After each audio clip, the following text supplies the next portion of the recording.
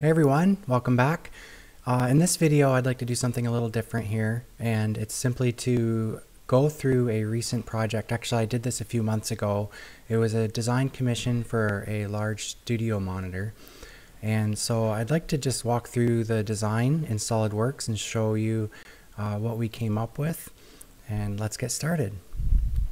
So you'll see here that this is a finished rendering of the studio monitor. And it's a three-way design, even though it looks like a two-way. Six foot tall person standing beside the monitor, just to give you a sense of the scale. And so what I'd like to do is just show you kind of the original scope, project scope, when I quoted the design project. And so the customer initially approached me looking for a studio monitor that was based on the TD-2404. And so what that studio monitor looks like is here. So it's typically, you know, a large format, high SPL, low distortion. And so you can see it's using a TAD driver with the TAD horn there. And this is the 4003 radio horn.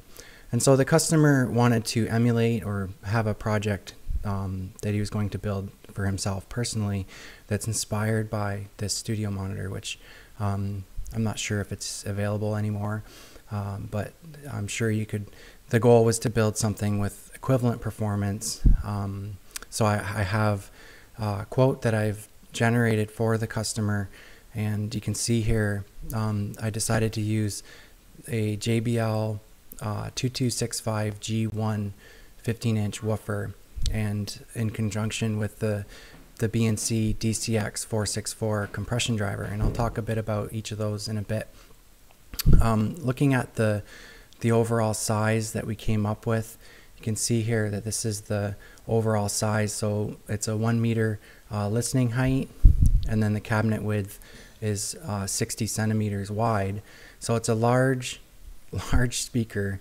Now the original TAD was actually 66 centimeters wide, and the customer decided that that was too large for his listening space, so we narrowed it up a bit. Looking at the overall design in SolidWorks, there's a few interesting things about this monitor. So it's actually using my ES-290 biradial horn instead of the classic horn that's used in the original TAD monitor. And so this is the first time that I've integrated the ES-290 into an actual speaker cabinet. And you can see here the flare geometry comes around, and then it just simply continues straight down the sides of the cabinet. And so we have 0 sources of edge diffraction because the physical flare geometry is free from any abrupt changes in the flare geometry. So and then it's using the biradial with the radial features top and bottom. So you can see here I modeled in the JBL driver with 4 large 10 centimeter ports there to reduce port turbulence. And so I just wanted to talk about my driver choice here. So I'll just explode this out again so you can see. So the driver mounts into the cabinet. You can see here there's a square opening in the cabinet. And then the driver here is the recently released B&C DCX-464, which is a coaxial compression driver. It has both a high frequency and mid frequency diaphragm element inside, and then they merge to exit out of the 1.4 inch diameter throat into the ES-290 biradial. And so it looks like a two-way, but it's actually a three-way. And so for this quote, when I did the design commission, I included the crossover design. And so I require, when you do crossover design, you actually need the drivers for acoustical and electrical measurement to develop the crossover design. And so I had to do that here and measure the drivers here and come up with a crossover, which represented probably about half of the overall labor involved in this project, because of there is a lot to developing a crossover. So the JBL 65G-1 I featured in a few of my blog posts, and I compared it against an equivalent mid-bass driver that I had on hand. And what I found with the JBL is that it does have very, very low distortion, and I believe that's by virtue of the differential drive motor technology that JBL has. And so you can see here when I did a direct comparison against the mid-bass, you can see the orange line is the intermodulation distortion on this driver, and it's almost 0.1% in the bass region at 80 hertz. So crossover point was 400 hertz. As you can see here that we're crossing over just before distortion starts to rise, but note that we're still extremely low at 0.5% distortion. So you can see that compared to the RCF, it's doing quite well even into the low bass. For specification on this, you can see here that the requirements is that it was 16 ohm, and so we're using 16 ohm drivers, 750 watt power handling.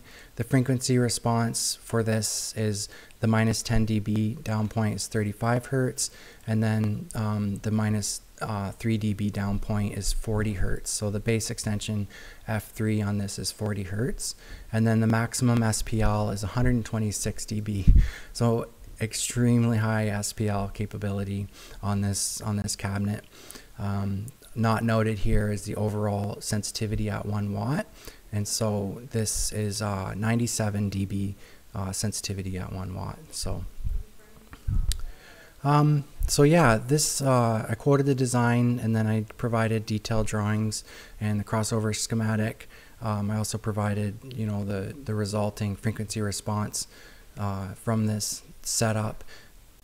So as part of the crossover development, the last kind of leg in the development would be the subjective evaluation, where you're listening, playing all your, you know, your test tracks and songs, and listening for the final stages, like that last 10% in the crossover design, where you're tweaking that little bit just to perfect the crossover. And so once I had everything dialed in, the sound was very, very low distortion, as evidenced by the measurements, but also just from, you know, with the new compression driver from B&C, it just has tremendous vocal clarity, and with grand piano, just extremely authoritative and able to present the you know, a very realistic scale to grand piano.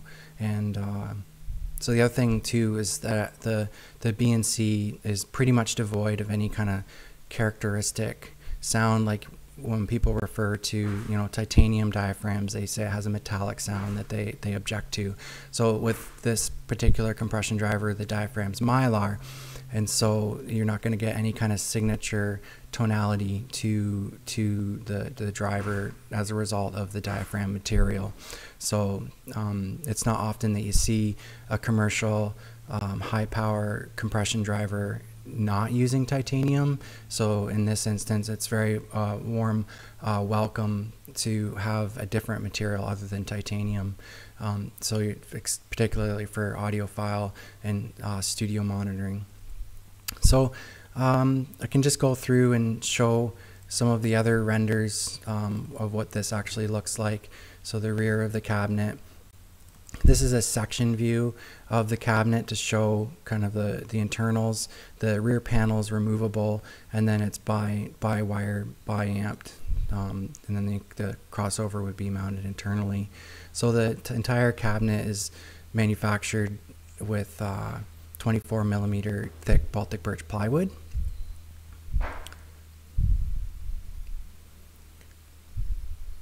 can kind of see here the flare geometry in the horizontal, how it wraps around to the side.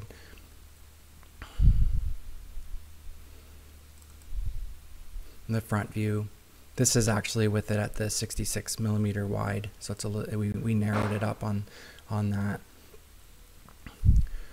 Looking at the drawings again, what I provided the customer was a set of detailed assembly drawings, as well as the cabinet assembly instructions and then it goes into the manufacture of each individual panel. So my customer actually decided to purchase a CNC machine and manufacture the horn himself, and so I'm supporting that and providing all the information that he needs, 3D CAD files, and you know, different things that he needs to machine this horn. So if this is a project that interests you, or if you wanted another project that's similar, feel free to reach out to me, and we can do a design commission and support you in providing an excellent studio monitor. Take care, and have a great day.